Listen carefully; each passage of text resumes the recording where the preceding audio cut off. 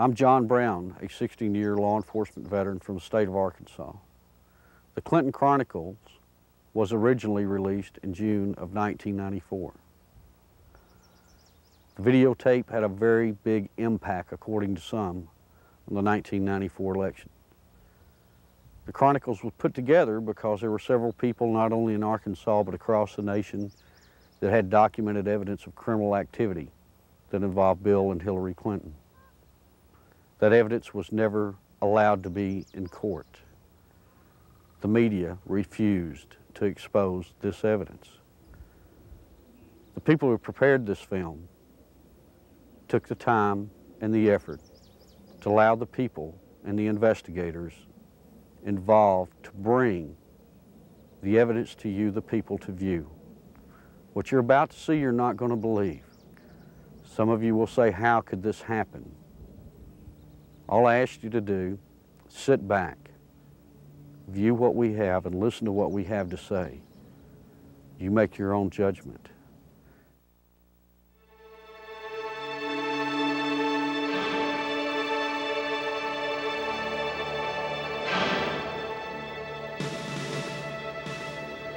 On January 20th, 1993, William Jefferson Clinton became the 42nd President of the United States. At the time, most Americans were not aware of the extent of Clinton's criminal background, nor were they aware of the media blackout, which kept this information from the public. As State Attorney General and later Governor, Bill Clinton in 12 years achieved absolute control over the political, legal, and financial systems of Arkansas. As president, he would attempt to do the same with the nation by bringing members of his inner circle with him to Washington. The hijacking of America was underway, and its impact on future generations would be incalculable.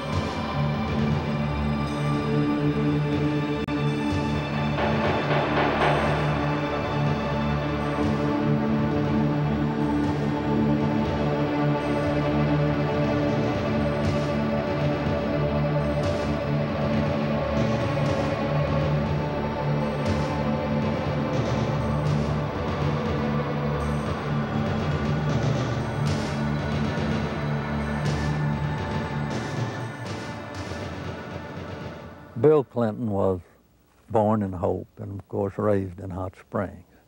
They had open bawdy houses over there at the time, and they had open gambling at the time. But Clinton grew up in that atmosphere, that different atmosphere of Hot Springs. If it felt good, you did it. He was selected to go to the national from Arkansas Boys Day, to be a delegate to the National Boys Day. And while he was there, he was able to meet John Kennedy. And I'm sure that sparked an ambition in this young man. And he apparently has always had an exceptional, keen mind, a keen intellect. And he early, evidently, had tremendous ambitions. He was gifted in so many ways. The truth is, he's one of the most charming men that I've ever met in my life. He has more energy than any 10 people I've ever known. He was able to network himself into running for Attorney General virtually unopposed. And then he was able to take that position and catapult himself into the governor's office 2 years later and started building his foundation.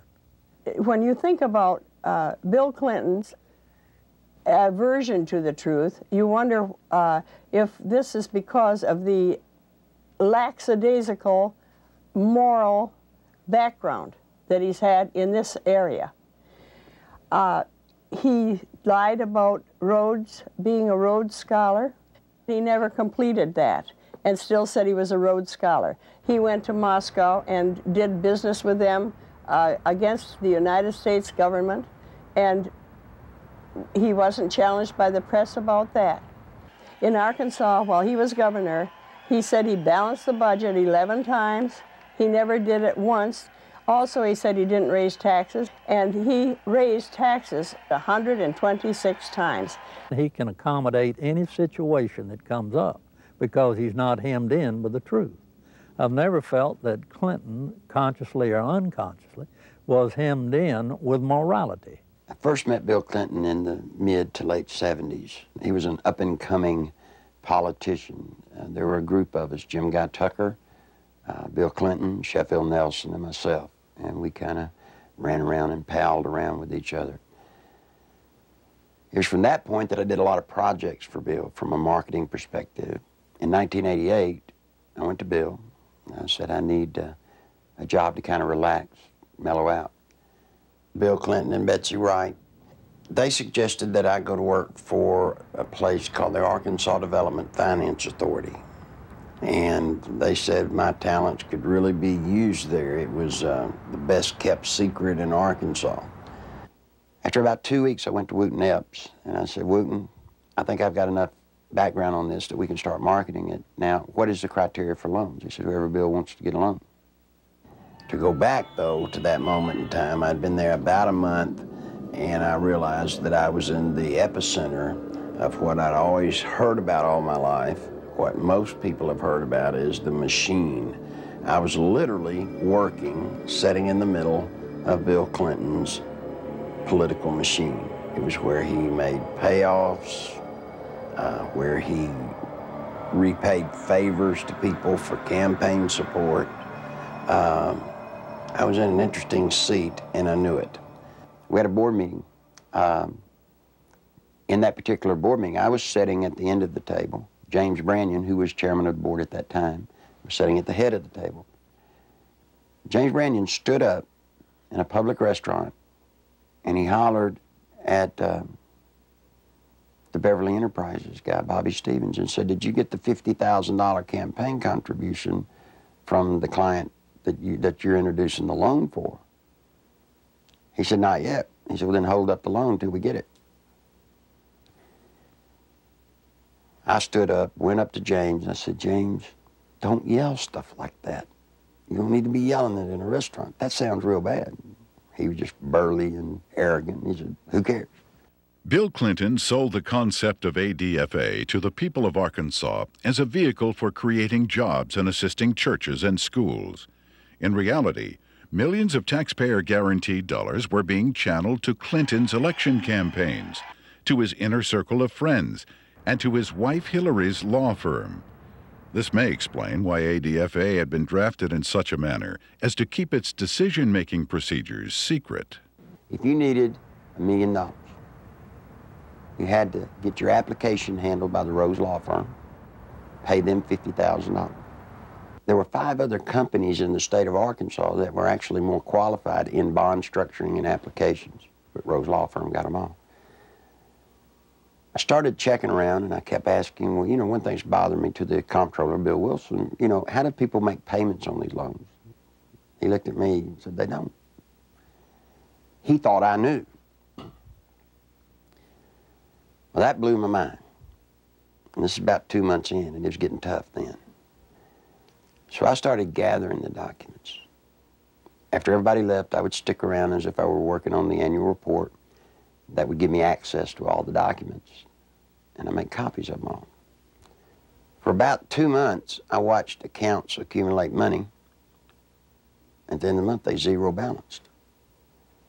They're laundering drug money. There were $100 million a month in cocaine coming in and out of Mean, Arkansas. They had a problem. They were doing so much money in cocaine, $100 million. You create a problem in a little state like Arkansas. How do you clean $100 million a month? ADFA until 1989 never banked in Arkansas. What they would do is they would ship the money down to Florida, a bank in Florida, which later would be connected to BCCI.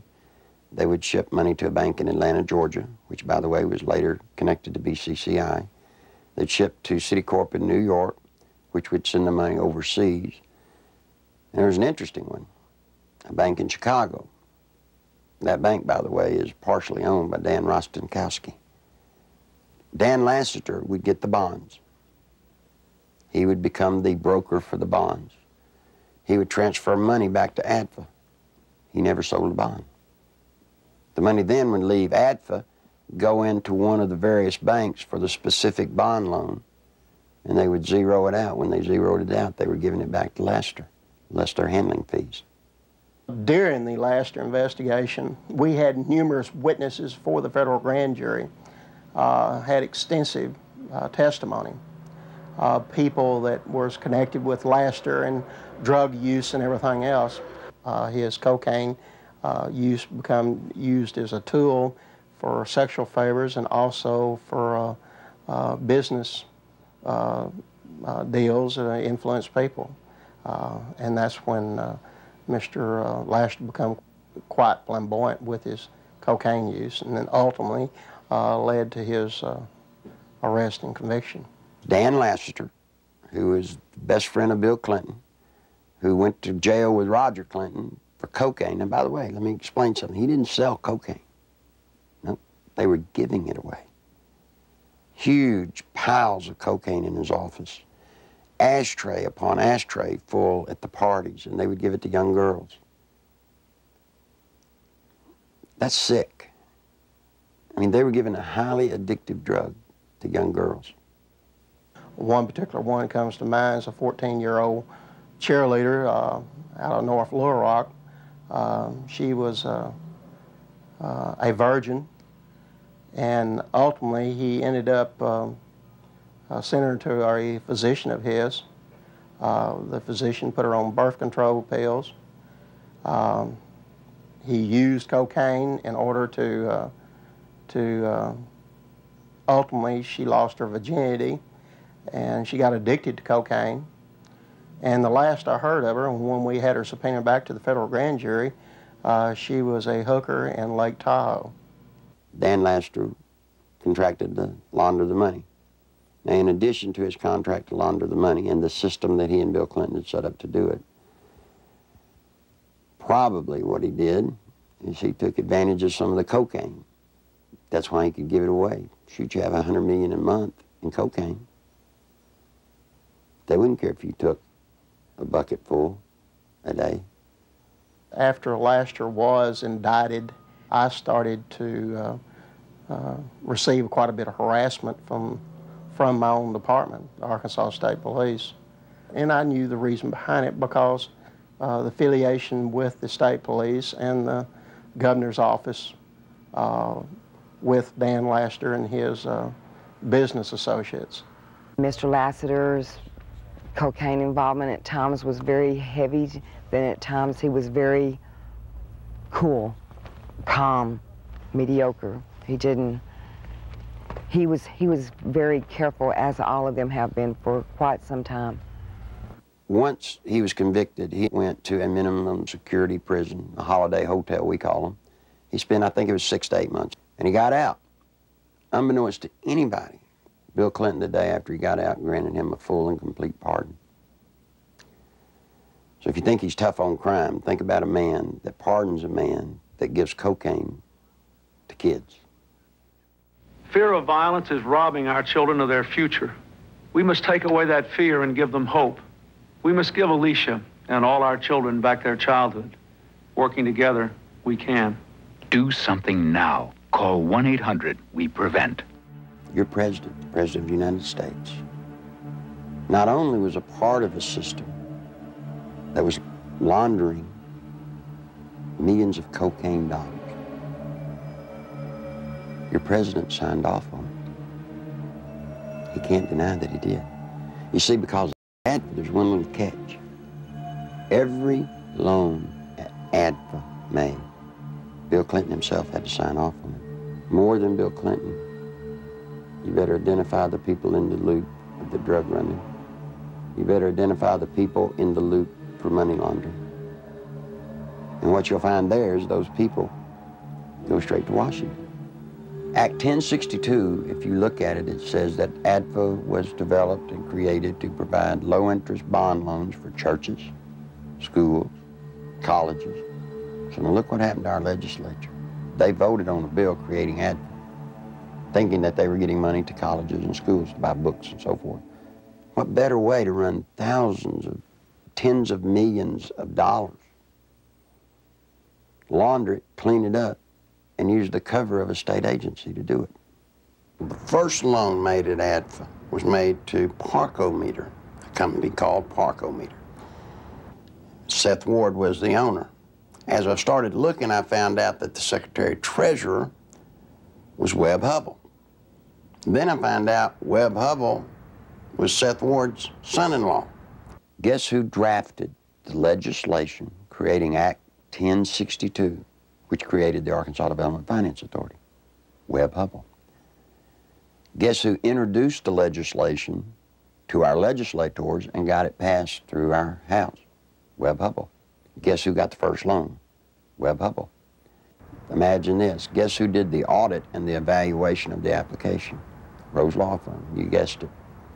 Who signed it? Webb Hubbell, Hillary Clinton. You see, that's against the law in Arkansas. You can't investigate yourself when the good faith and credit of the state of Arkansas is involved in a bond issue. He broke the law. Good Lord willing, creek don't rise. Mr. Hubbell will be serving some time in the pen for that one. Ironically, Webb Hubbell, a senior partner at the Rose Law Firm, was chairman of the Conflicts of Interest Committee at Rose. In 1988, he successfully advanced the Ethics in Government Act, which required Arkansas legislators to report governmental conflicts of interest. Incredibly, this law specifically exempted Governor Bill Clinton, his appointees, and his relatives.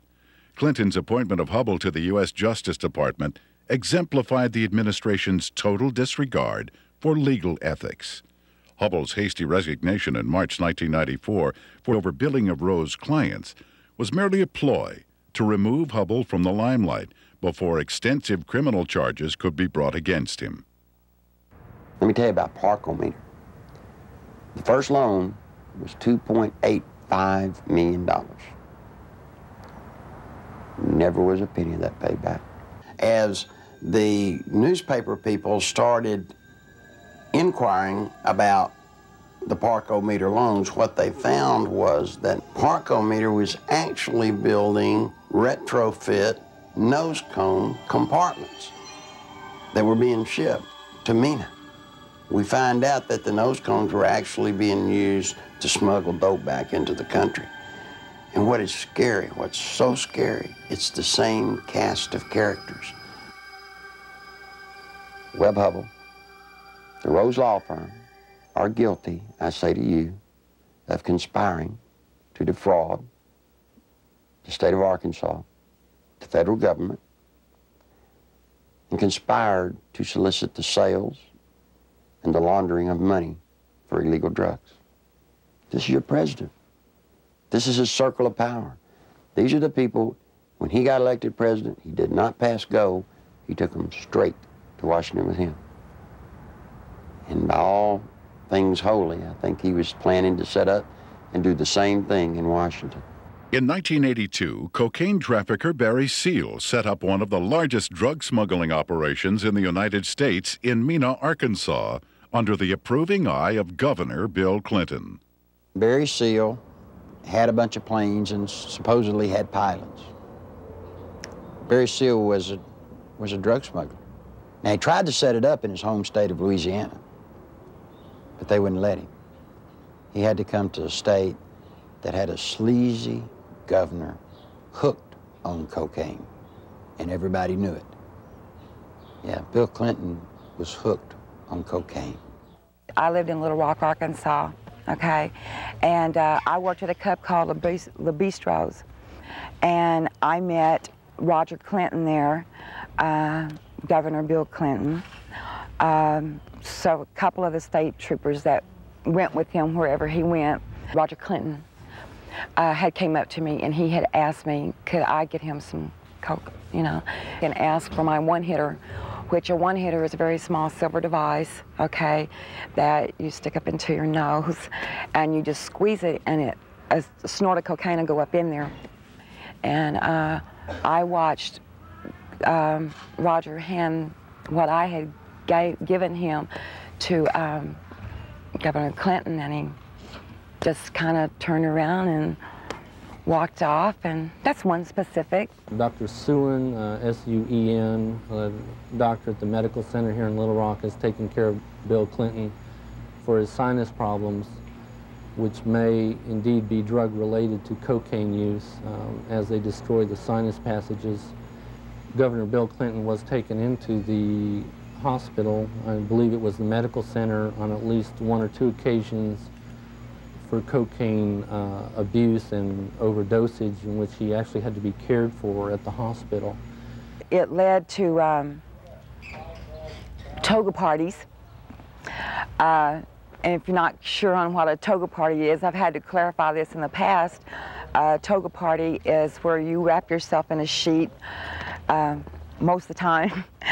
The people at the toga parties were Governor Clinton, now President Clinton, Attorney General Steve Clark.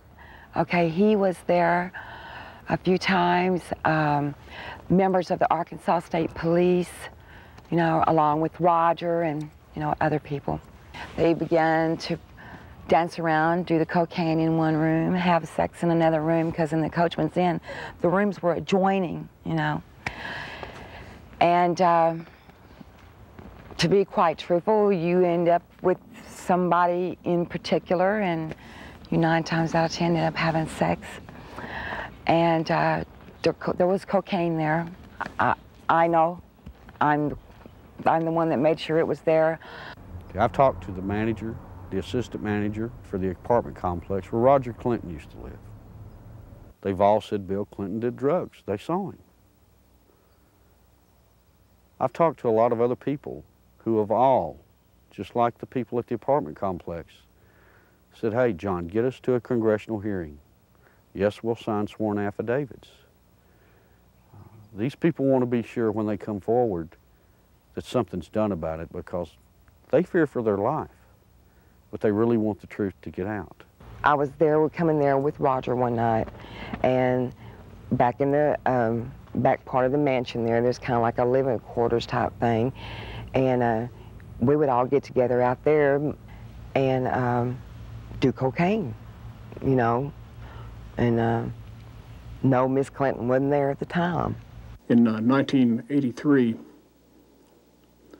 I was made aware that Sheriff Hadaway and one of his auxiliary deputies, Terry Capehart, were investigating a smuggling operation going on at the Mena Airport.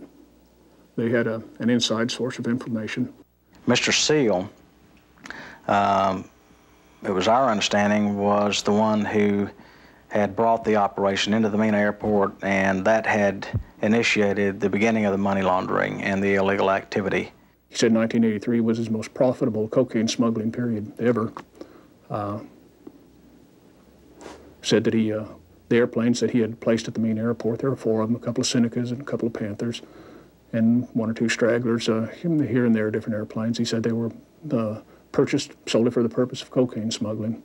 There was, in my opinion, more than enough evidence to prosecute a number of people for crimes regarding the Barry Seal case at Mena. I snuck around, crawled through the bushes, thinking that I'd really have to hide to see them unloading the dope. Didn't have to. You could walk right up to the airport and they'd unload it right in front of you. They would unload it, they'd offload it. They didn't care. A certain degree of money laundering had taken place among these people that were associated with Barry Seal. What had not been done was to connect the dotted lines to ADFA. Because once you connected the dotted lines to ADFA, you had actually connected the dotted line to Clinton.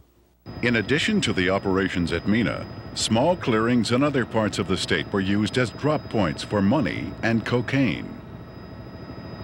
They had special cargo doors installed on the side without FAA permission, so that these doors could be opened in flight. They'd pull in, slide back, and the cocaine could be dropped out of the side in flight. When you have a public which is aware of an ongoing criminal enterprise, when you have an international cocaine smuggler who is high profile, and a lot of people know that they are operating in a small area. A lot of people knew about the money laundering. It was common gossip on the street because it was so blatant. and they see investigations ongoing for several years, and they keep watching for indictments. They know grand juries are convening. They know that witnesses are supposed to be providing evidence to a grand jury, yet year after year after year, no indictments are returned. People lose confidence in the system. Clinton had integrated a number of corrupt cops, judges, and politicians into high-level positions to ensure the continued success of the drug smuggling, money laundering operations. All was going well until a fateful night in the fall of 1987. On August 22nd, 1987, Kevin had spent the night with his friend Don Henry. They left Don's home around 12:30 or 1:45 on the 23rd of August in early morning hours, and the next thing we knew, they had been run over by a train. There seems to be a small airstrip in the area. There have been sightings and reports of small airplanes flying very low with lights off in the area. I believe they saw something they shouldn't have seen. 3 weeks later, their deaths were ruled accidental by the state medical examiner, Fahmy Malek, and we disagreed with that ruling because we thought the evidence pointed to homicide. At that point, we had a lot of questions and no answers, and the facts didn't add up to what he was telling us, so we decided to get a second opinion and met with resistance from all fronts, both with our local law enforcement, with the state crime lab, with everybody that we turned to. We obtained court orders requesting samples of everything that the crime lab had for a second opinion, and Fahmy Malek resisted court orders. He refused to obey them. Ultimately, it was proven that Don Henry had been stabbed in the back and Kevin Ives' skull had been crushed prior to the placement of their bodies on the railroad tracks. However, Malek stood by his ruling that the boys had simply fallen asleep on the tracks. Malek had been kept in office at the insistence of Governor Clinton for a number of years, despite vigorous public outcry to have him removed. As long as Malek's rulings pleased the governor's office or state police, they were left to stand, no matter how implausible. Malek's obvious lack of medical knowledge reached a pinnacle when he ruled that James Milam, who had been decapitated, had died of natural causes. Yet Clinton, who had the power to remove Malek from office, insisted he stay. There were allegations of tampering with evidence in murder cases. There were allegations of perjury in different cases. It didn't seem to matter what Malek did. Clinton protected him. He made excuses such as he's overworked, he's just stressed out, he's underpaid. They gave him a $14,000 raise, which was an insult to my family as well as a lot of others in the state who to this day are struggling with asinine rulings in the deaths of children and other loved ones. I was outraged that protecting a political crony of Clinton's was more important than the fact that 2 young boys had been murdered. Dan Harmon was just a local attorney in the town of Benton, Arkansas. And after Don Henry and Kevin Ives were killed and their bodies placed on the tracks and run over by a train, he approached Linda Ives and the Henry family about trying to help them. He's a manipulator. Gives a great closing argument in court. He's been trained for years to play the game. He knows how to do it. He's very good at it. Mr. Harmon can win your confidence and make you think he's the greatest guy in the world. He did that to Linda Ives. He helped lead them down a path that absolutely led to nowhere on this case. I got involved in the case, and immediately Harmon tried to discredit me without even knowing me. Couldn't figure it out. I run across a young lady named Charlene Wilson who told a horror story that I didn't really believe at the time. So I started searching for evidence to substantiate just part of what she had said. Herman went ballistic. Called, he threatened me, threatened Sheriff Pridgeon, threatened Captain Gene Donham, the chief deputy. All because I talked to this one woman. The people at the track that night, to my knowledge, were Dan Harmon, Keith McCaskill, Larry Rochelle. I do know that the boys were watching the drop site, okay? And they got curious as to what was being dropped there. The fact is, we know who killed these kids. The whole reason this case, it's been slowed down, stopped, wherever we're at. They can't do anything with it as long as Clinton's in office, because it tracks right back to Bill Clinton being involved in the cover-up. He took care of everybody that ever covered anything up in this case. Everybody got promoted. A number of people approached the police with information about Don and Kevin's murders and consequently were murdered themselves. Shortly before Keith McCaskill was murdered, he knew that he was fixing to be murdered. He told his family goodbye, he told his friends goodbye. The night of elections in 1988, he took 2 pennies out of his pocket and threw them on the bar there at the wagon wheel and said, "If Jim Steed loses this election, my life isn't worth 2 cents." And he was murdered that night. Jeff Rhodes was a young man from Benton who was murdered in 1989. Shortly before his death, he made a phone call to his dad in Texas and told him he needed to get out of Benton, Arkansas, that he felt he knew too much about the boys on the railroad tracks and the death of Keith McCaskill. A couple of weeks later, Jeff was found dead. He'd been shot in the head. They'd attempted to cut off his head and hands and feet, set him on fire in a dump. A total of 6 people with information about the boys' murders were eventually murdered as well. Well, Jean Duffy was the head of the 7th Judicial District Drug Task Force. She was leading a team of narcotics investigators into a drug trail in Saline County that led her right straight to Dan Harmon. This information she shared with the 1990 federal OCDEF team that was investigating and targeting corruption and drugs in Saline County in central Arkansas. From her involvement in that, she was literally threatened, forced to leave the state of Arkansas and go into hiding. I had no idea just how dangerous certain elected officials thought me to be until a brutal media campaign was launched against me. For months, there were daily allegations of everything from misspending funds to ordering illegal arrests. Every attempt was made to keep me from running the drug task force. We were even shut down completely for several weeks during a bogus state police investigation. In spite of crippling disruptions, the task force was making significant discoveries about drug trafficking in central Arkansas, some of which led to the very people who were conducting the massive media crusade against me. We discovered that drug trafficking in Arkansas was linked to government officials in frightening proportions. A great number of people came to me with testimony about astonishing criminal activity of very high-level public officials. Many were willing to testify before the federal grand jury. Robert Govar and Chuck Banks were the U.S. attorneys for the District of Arkansas at that time.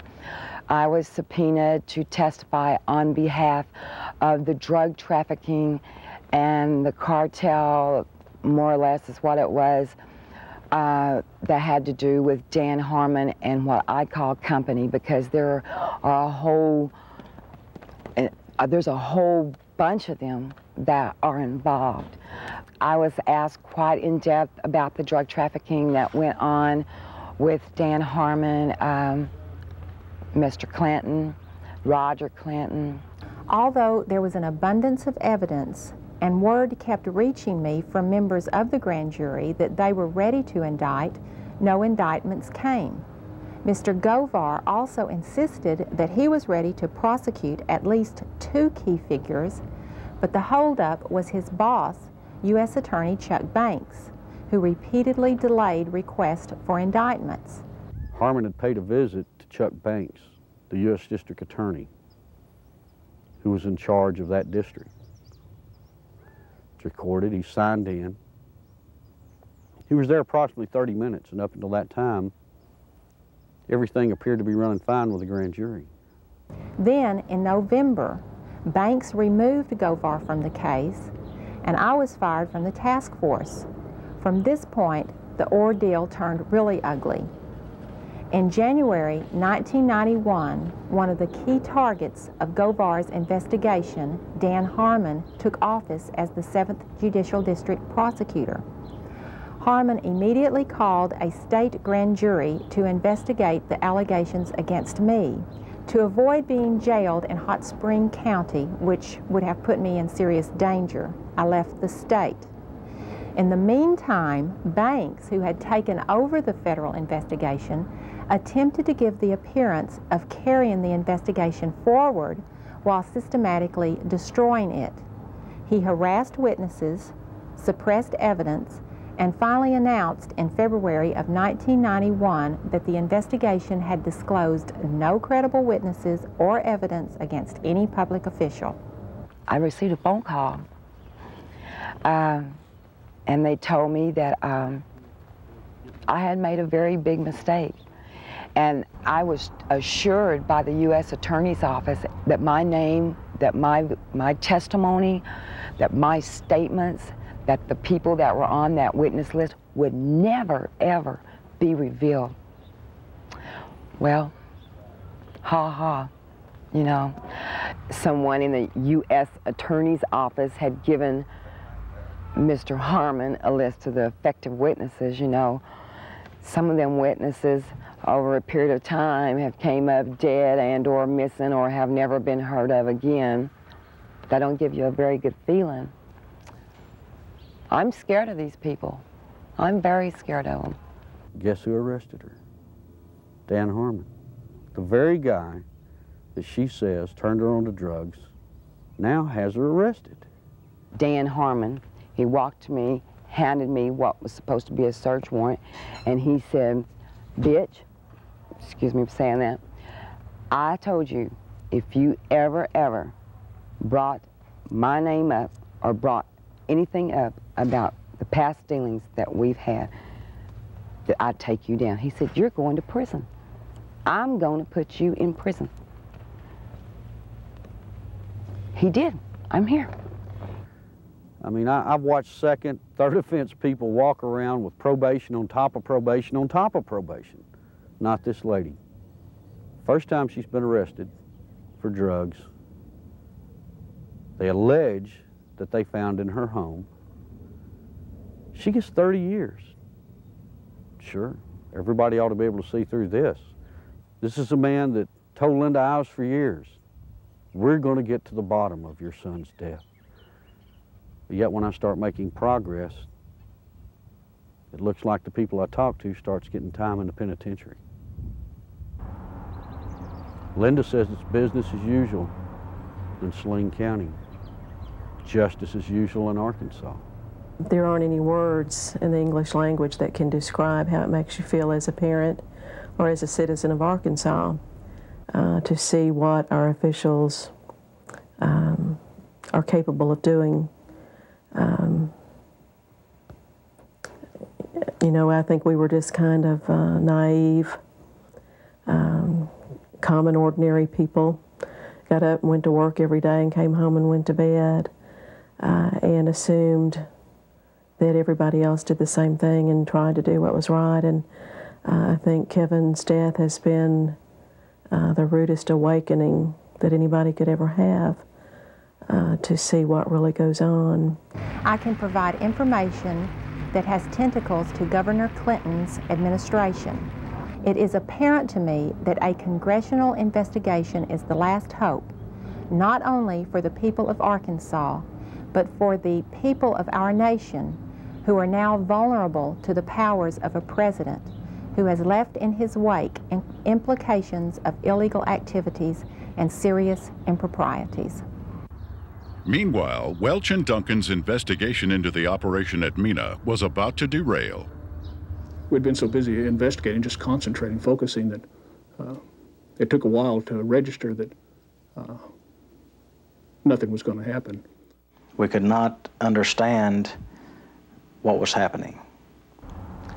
Neither Mr. Welch nor I were ever subpoenaed to testify before the grand jury and present massive amounts of evidence of wrongdoing by associates of Barry Seal.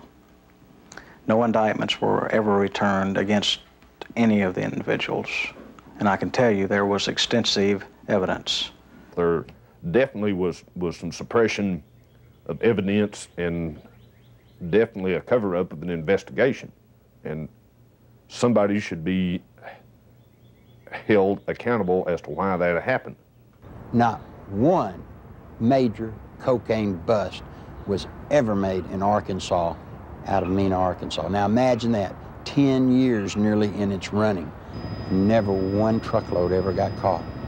During the 1992 Attorney General's race in Arkansas, a member of Clinton's staff had approached Winston Bryant and had asked him to stay away from the Mena affair or the Mena matter. I've done quite a bit of investigation into the Mena Barry Seal case myself, and quite frankly, it is a federal problem. After Winston took office, Bill told me that he was no longer allowed to discuss the Mena Airport investigation from the Attorney General's office. The Attorney General's office is not like most Attorney General's offices across the country. We do not have the authority to convene a grand jury and initiate criminal prosecution. A lot of people have said that the Mena operation stopped in 1986 when Barry Seal was gunned down. It's not true. Covert operations are still going on in Mena, Arkansas today. Now, if you stop and think, back when Bill Clinton was governor, he was asked about Mena.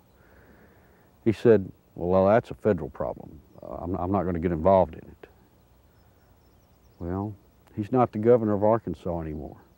He's the president of the United States. If we still have operations at Mena, Arkansas, this is his golden opportunity to take care of it. My question is, why doesn't he? I've always thought it was a wonderful thing to be able to serve your country as a federal law enforcement agent.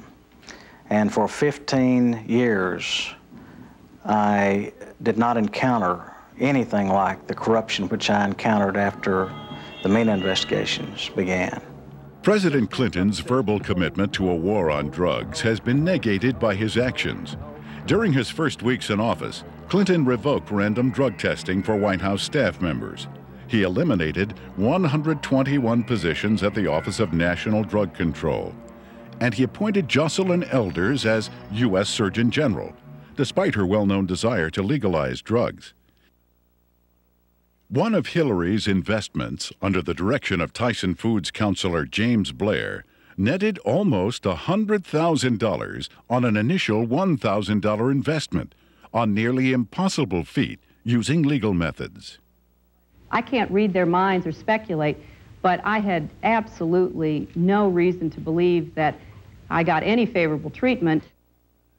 Coincidentally, Governor Clinton enacted a number of state regulations allowing Tyson Foods to grow into the largest industry in Arkansas. Don Tyson put in $600,000-700,000 all told in all of Bill Clinton's campaign. Guess what he got out of it? He got $10 million. Guess from where? The Arkansas Development Finance Authority. And he never paid a dime for it. I had heard rumors of Don Tyson and his alleged cocaine use and distribution. And I went through the intelligence files and come up with enough that I thought was sufficient amount of evidence to launch an investigation on Mr. Tyson simply out of the Arkansas State Police intelligence files has been accumulated for years. A great deal of criminal investigation files were surfacing with Don Tyson's name mentioned in there as being involved with some drug and narcotics trafficking activities. So I interviewed some of the investigators who worked on the Tyson case. Most of them felt that Tyson should have been indicted, but the investigations were always sabotaged, oftentimes from within. One particular undercover narc agent told me that another criminal investigator in that department named Doug Fogley was furnishing Don Tyson with photographs of the undercover narcotics agents that were working on his case. Donald Smaltz was actually hired to look into the allegations that Tyson had given bribes to different people, specifically to the Secretary of Agriculture, Mike Espy. Now, what came out of that investigation was very remarkable. Drug abuse, drug distribution, money laundering, even murder for hire. Now, Smaltz collected all this stuff. He compiled it, he put it in proper order.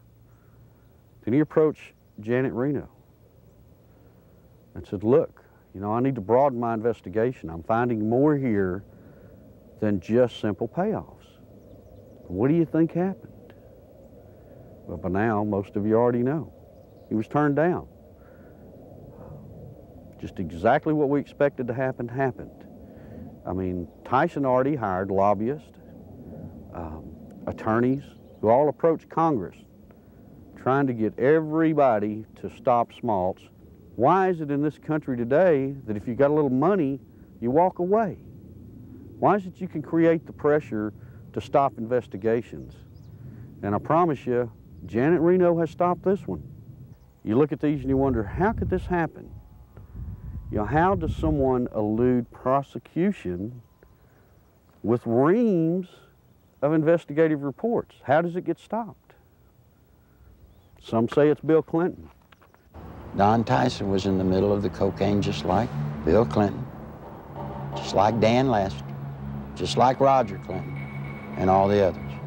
So you see, all of this incest and all of this drug running, all of the trafficking of drugs, sending them all over the nation, came out of Little Mena, Arkansas, right under the nose of little Governor Billy Clinton. I went to Bill, and I said, Bill, you've got 2 weeks to tell the truth, or I'm going to tell it. You're breaking the law, and I can't be a part of it. You made a mistake. I'm not one of your buds, or at least I'm not that big a buddy. When Larry Nichols made his disclosures, made them public, the Clinton spin doctors treated him unmercifully. It shocked those of us who had been kept in the dark through the years in Arkansas politics. The Arkansas news media had done little, if anything, to uncover anything derogatory about Bill Clinton.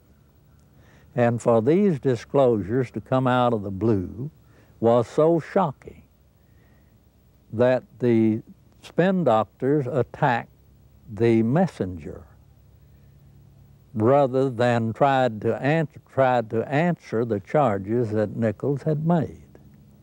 And they did such an efficient job that it caused me and others to look with less than favor on Larry Nichols as an individual, because all we knew about him was what they were telling and the press was printing. One of the neatest things about Bill Clinton is how he handles the media. You see, Bill Clinton's an attorney, and when a witness comes out against his client, what's the first thing an attorney does? He tries to discredit that witness. They accuse me of everything under the sun, day in, day out. Every week, there was some new scandal in the paper that I was involved in. 6, 8 weeks later, they print a retraction. Wasn't me. But to this day, people in Arkansas think that I'm some evil person. As a result of that, the boy had to pay a high penalty. In his credibility, he had to pay a high penalty in his acceptability. And then when the new evidence came out that supported everything that Larry Nichols had said, he finds himself, I think, probably in the position of knowing that he had been exonerated, but he has not been exonerated in the minds of the people generally, in my view. And he finds himself probably in the position of wondering where he goes now to get his good name back. A lot of people wonder how Bill Clinton could control a state the size of Arkansas with the absolute authority that he did. It's not hard. You see, after 12 years, after kissing the people that have the money, Bill Clinton controlled the legal system. He controlled the judges. He controlled the attorneys. He controlled the banks. It's just a small state, a one-party state. What tends to happen in small states like that, I think, is the longer the person remains governor, that I think the greater the abuses are. And I think the abuses were very, very widespread under Bill Clinton. One thing that's very difficult for people to understand, Bill Clinton doesn't care about money. He cares about power. All he needed ADFA to do was to channel money to the big players financially. I got tickled when the reporters during the campaign came here. They were looking, trying to find out where Bill Clinton profited. He didn't. He profited by putting money into his friends' pockets. The way they were doing these bond issues and just the whole political atmosphere, quite frankly, was a scandal. But that's the way things had historically been done in Arkansas. But imagine this, imagine the power this man has in Washington, D.C. Imagine what he can do to this nation if he gets that circle of power going there, as he did here. Nothing I can do, nothing you can do can stop it. Because he'll have the absolute power, and believe me, he will use it to have you investigated, to have you arrested, to have your company audited. No, that's what'll happen when his circle of power is complete. When I worked at ADFA, it was not uncommon for Bob Nash to call me up and say, hey, Nichols, the governor needs about $5 grand transferred to his travel account so he can go see his ladies. And we would at ADFA transfer $5,000 to $10,000 for him to go see his girlfriends in either L.A. or New York. He'd use so much travel money to go see women out of his regular travel budget, he would even have to borrow money from ADFA, not to mention the fact that ADFA's budget was not quite as scrutinized as the governor's budget. But he literally used money, ADFA money, the people of Arkansas, taxpayers' money, to conduct liaisons. During the 1990 Arkansas gubernatorial race, Larry Nichols, in a last-ditch attempt to alert the public, boldly filed a lawsuit against Bill Clinton. As expected, the lawsuit was eventually quashed